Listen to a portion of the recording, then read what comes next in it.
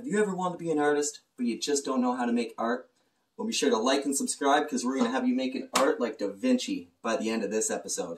And be sure to round up those kids so we can all have fun together.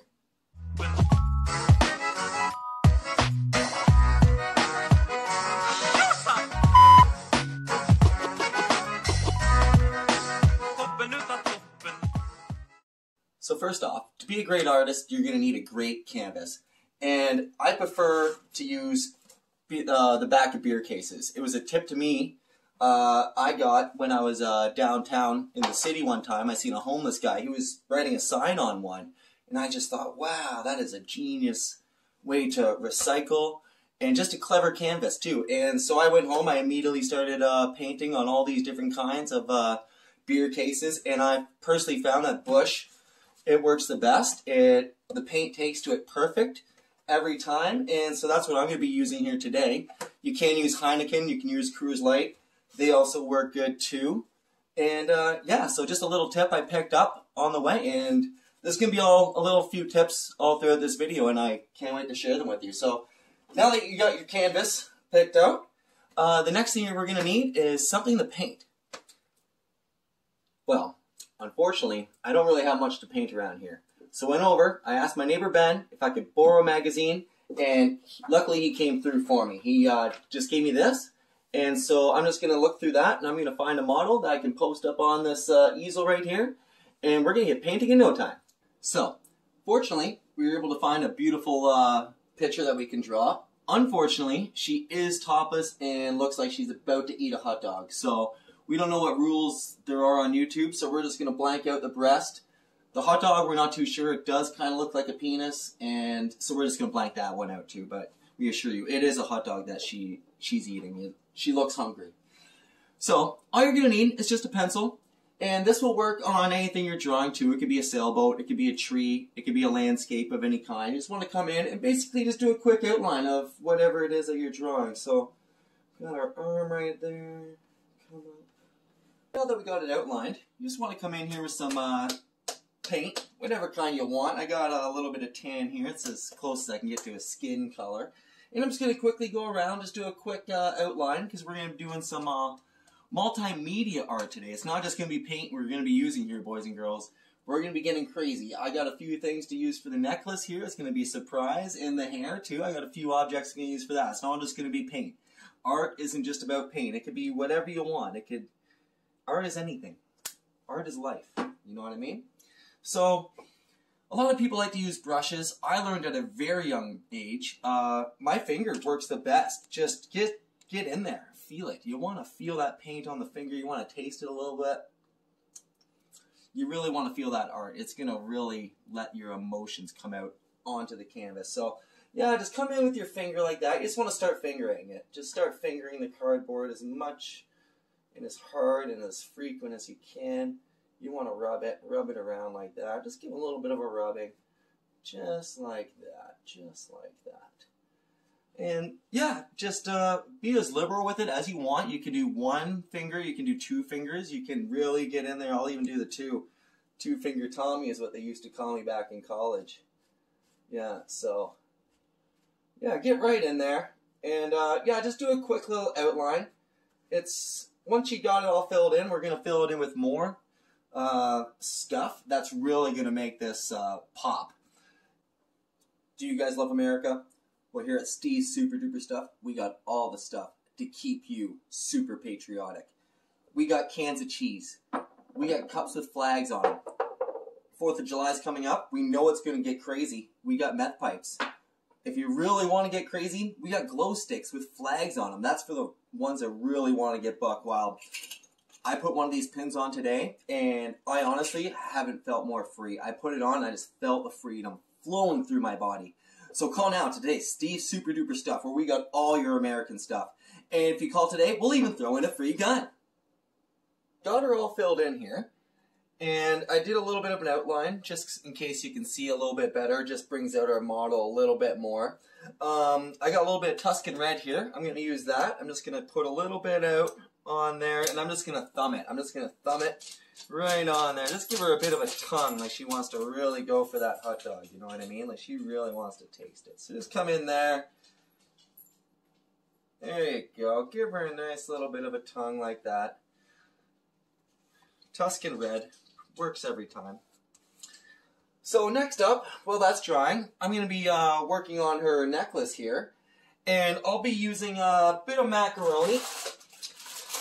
And I know there's a lot of arguments on the internet about what makes the best jewelry. People say penne. I'm a macaroni guy myself.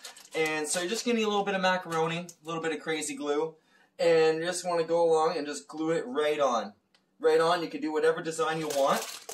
And if you want, you could even lay out your macaroni beforehand. If you got some gold paint, feel free, or silver too, whatever your style is. And just spray the macaroni first. You want to let that dry. And then just come in after and, yeah, just glue it on there.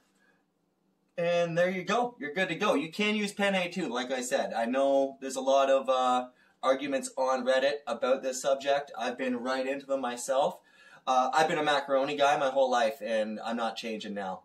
So next up, all you want to do is just take your macaroni. You can put the crazy glue right on the canvas and place the macaroni. I personally just like to, I don't know if it'll be on there, I just take a little bit. Just get it on that macaroni right there. Again, you can use penne. You can use linguine. You could use almost any pasta you want. No, fuck, that doesn't want to stay. Okay, sometimes you might want to use a little bit extra crazy glue on the macaroni, just to really help it get on that canvas right there. Come on, stay, you son of a bit. Get on, get on. Oh, such a pain in the ass. Get on there. Okay, so now that our macaroni necklace is on there, we're gonna let that dry for a little bit. While that's drying, I'm gonna start working on the hair. I know a lot of you are wondering, Steve, how are you gonna put hair on this woman? Are you going to cut your own hair? No, that's not till later. For now, luckily today, I cut my lawn. And I find grass makes really good hair. So all you're going to want to do, you just want to come in here, a little bit of glue. You can take your canvas off at this point and just kind of, just give her, come on, you stop thing. Come on. So now that we got our glue laid out in the way we want her hair to be laid out, I'm just going to take a little bit of grass, and you just take the grass, just come along, just put it in there any way you want, and yeah, just stick it on there. It will stick. You're going to want to use green grass. Well, it doesn't really matter, but whatever you got in your backyard will work just fine, and you can already see the image just coming to life. Hey, look at that. Like, can you even tell? I know. It's not that hard, people. I told you. People always tell me, Steve, how do you do it?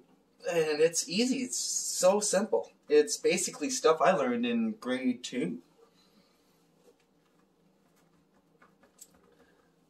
So, now that we've got our hair all laid out, that's about it. You just want to let that dry out for a little bit. And actually, I forgot, we're going to give her a little bit of an earring right here, too. And we're going to use the old classic macaroni for that one, too. So, you just want to take your glue, a little bit of glue here. We're just going to hang it right, oh, glued my fingers together. Fucking, Alright, so, god damn it. Okay, so I'm just going to take a little bit of glue right here, and I'm just going to put it right around there, and just stick it on there. Stay on there, stay on there. Stay. It doesn't want to stay.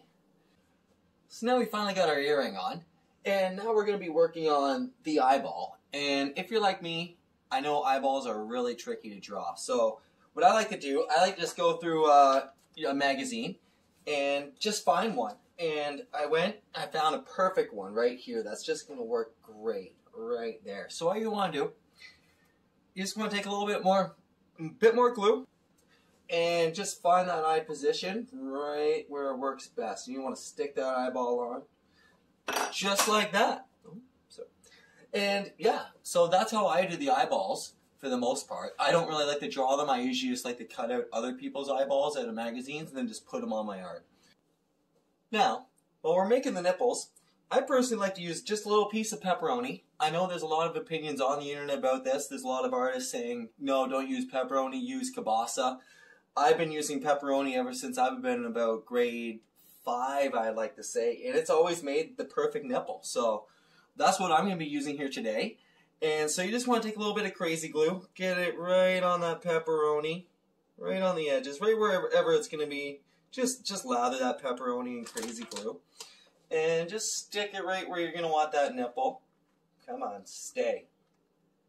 Will it stay for me? Come on.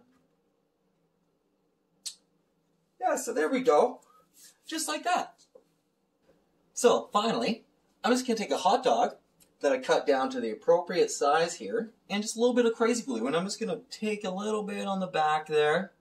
Come on, I don't know if you can see that. Just be as liberal with it as you want on the back of the hot dog. And I'm just going to want to try and stick it right. Will she stay? Come on, stay. Stay. There we go. Okay. And actually, you can't really see it yet, but there is a little bit of black grass growing out of the top of the hot dog. I don't know if she just likes eating moldy hot dogs or something, but do where I said I wouldn't cut my hair, or it would come in later. Here's where it comes in. So I haven't gotten a haircut in a while, so I'm going to take a little bit of this. Just a little bit, maybe a little bit more. Take a little bit more. Okay, so now we got our black grass, and I'm just going to, same thing as before, as we did with the grass. You fucking sucker. And just put a little bit of glue on there, just above the top of the hot dog like that, like it is in the picture. You can't really see it all that well.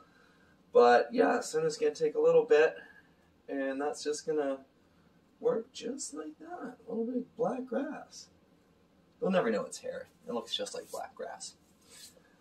Well, thanks for watching, everybody. And I hope you all learned something today. And if you got a little bit of cardboard at home, some grass, some noodles, some pepperoni, a hot dog, a little bit of paint, you can make your own art at home just like me. So be sure to like this video, subscribe, comment down below. Tell me what kind of art you're into, and if you want me to make that kind of art next time, I'll be happy to do it for you. Thanks for watching.